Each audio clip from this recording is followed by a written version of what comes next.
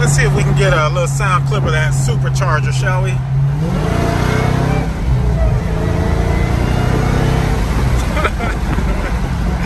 God, will that ever get old? Wow. LA chick on my side, the passenger, the LA whip. It's all good, I got love for my LA chicks. What is up, everybody? Welcome back to the channel. It's your boy Clutch392, and we are back with another banger. But first things first, I want to welcome all my new subscribers that smash that subscribe button. A lot of you guys came over whenever y'all saw the collab between me and Racer X. If you did not see that video, I'll put a link up here. Make sure that you go back and you check it out. It was an extremely fun video, big collab. But anyway, we are back today. You guys, most of you guys have seen my SRT 392 with the crazy camo wrap and the built motor. But today, we got something different. I realized I haven't really given you guys a true walk around of my 2023 Charger wide-body Hellcat RedEye Jailbreak. That is a long name. So today we're going to be going over all the features of this car and why I bought it. Let's dive in. Alright, so guys, I'm going to be giving you all a full walk around from the front to the back of this car. Just letting you all know what you can expect if you want to purchase one of these. Kind of like the features and stuff that they come with. Now, this one here was made specifically for me. I custom ordered this. I had everything built out to my specs, exactly what I wanted. But guys, before we even dive in, I mean, just look at this. The car, just look at how wide this thing is. The cars are already boats, guys. I mean, they are huge. Then to get the wide body on top of it, that thing's crazy, man. Let's pop this hood, man. Let me show y'all what's up underneath this hood. So if you're wondering what it's going to cost for you to get one of these cars, you're probably not going to pay anything less than $90,000. That's if you're lucky. You're not going to have any of these options on it. A lot of them are going to go anywhere from about $90,000 all the way up to about $120,000 just to get these things off the lot, depending on how you customize them. Now, this one here, this engine is actually, it's basically a Dodge Demon engine inside of a Charger. It is 800. That's right, 807 horsepower. The Demon is 808. That's on pump gas. This is not just your typical Hellcat. This Hellcat right here is actually the RedEye, as you can see on this little badge right there. So the main difference is, guys, that supercharger is a 2.7 liter, which is bigger than the engine that's actually on my Jeep Sahara that's at the house, and that's crazy. It pushes out 14.5 pounds of boost, which is over the irregular Hellcat. Your regular Hellcat pushes what, 11.6 or something like that. This engine actually has its own air conditioner unit, its own chiller unit right there, which I'll be going over whenever I get inside the car. You're gonna get all kinds of things with this. You're gonna get like your dual fuel pump, which is gonna help out. You're gonna get forced internals. You're gonna get a stronger drive shaft, the whole 9 yards, so you can take this car down the track without breaking things. Now, if you decide to go the cheaper route, they do have this without the RedEye. It's just a regular Hellcat Jailbreak that you can get for, I don't know, maybe $20,000 less. It doesn't have those reinforced components, so you better believe going down the track, there's a much better chance that you're going to break something. You're going to get the green belt here, guys. If you ever see this green belt, if it's on a regular Hellcat, just know that they are tuned. They are not stock, but it does come stock on this, so it's going to add a little bit of extra boost. Check this out. Check this out. This right here is why I went crazy to go get this car. Last call. You will not get another one of these. This is it. This is the last V8 Charger or Challenger that they're going to be pumping off the assembly line. So guys, if y'all don't go out there and get them now, I think production ends in December. Get them now or you will never ever be able to own one. Some more of the options that I went with was the all black badging. I had to go with the all black badging to go with this orange and black car. I wanted everything blacked out, as you can see there. 11-inch wide wheels. Now, they do make Jailbreak wheels that, I mean, they're actually growing on me, but I just prefer these over the Jailbreak wheels. I just think that they look a little bit better to me. I went with the Hemi orange 6-piston Brembo brakes.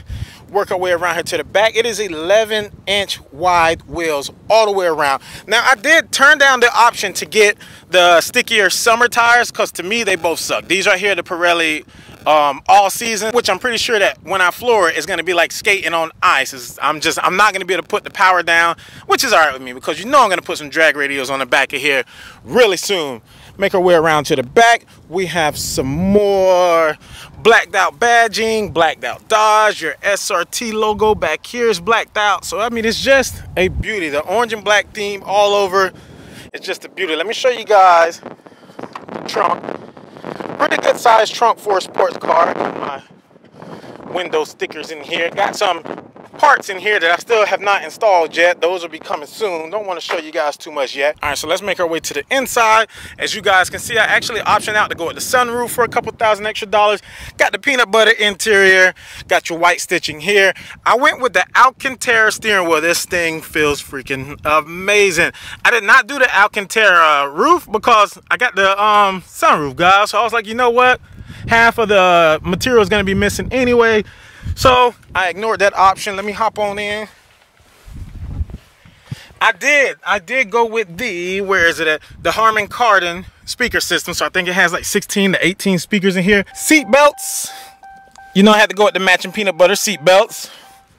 You're gonna get your jailbreak on the dash. It's gonna come with like this soft plush material. It's not leather. I guess it's supposed to kind of like mimic leather. But I did go with the carbon fiber inserts there, as you can see them again here. Again, I can't get over just the way that this Alcantara steering wheel feels. Let me show you what all you can do on this dash, guys. It's pretty nice. Let me fire her up. Oh, that sounds so good. Guys, look at that, 439 miles. Let me get these windows up so that you can hear me a little bit better. 439 miles on the dash. That means I am only, what, 61 miles away from really being able to turn this thing up, maybe take it down to the drag strip. Had the first last call car doing a quarter mile on YouTube for you guys. So here we're gonna go down to the SRT performance pages. There's so much more that you can do in here than what you can in my manual SRT 392. I have not tampered with the sport and track modes and stuff like that yet, only because I am underneath that 500 miles, like I said, but that's coming soon. Guys, you got your line lock in here so that I can absolutely roast the rear tires. You got your chiller. That's that AC mode that I was talking about earlier, that I can cool down the supercharger so that when I do go to the track and I want to hot lap and really destroy these Camaros and Mustangs, I can do so. Shift light, won't be needing that. I'm just going to let this thing do what it does. Drive modes, those are going to be your sports and track and stuff like that. But here's the fun stuff. You got your performance page. It's going to let this load up real quick. All right, so now that that's loaded, guys, it displays your horsepower or whatever gear you're in. You can add some different customized widgets in there so that you can kind of make this your own, your G-force, which is fun to play with, but not before you get drag radials. Loving the timers, guys. You got everything. Your 60 foot, your 8th mile, quarter mile speed, everything. My numbers are bad right now because, like I said, I've been babying it. Let's see what else we got in here. You know, you're gonna have all your gauges, your temps and stuff. Here's the G-force that I talked about earlier. Guys, this right here is what I really want to show you guys. You have your own inboard dyno. Guys, most people have to go and pay to have their car dyno so that you can see what kind of power you're putting down. This thing is going to show you your power, your torque, your RPMs, and it is live. So watch this. I'll give it a little rev.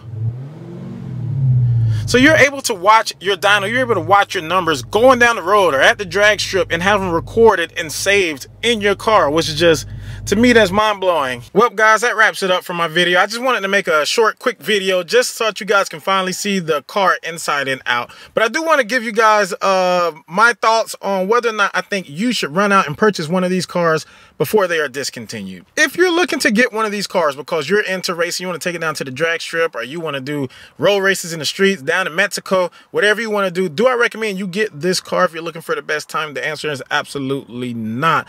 Guys, this is a heavy car. It's very capable of running down into the 9 seconds with simple mods, because I think it's a 10.5 second car straight off the lot, but it's just not worth it with this price for that amount of time. You can get a Mustang and put in $20,000 and outrun this car easily.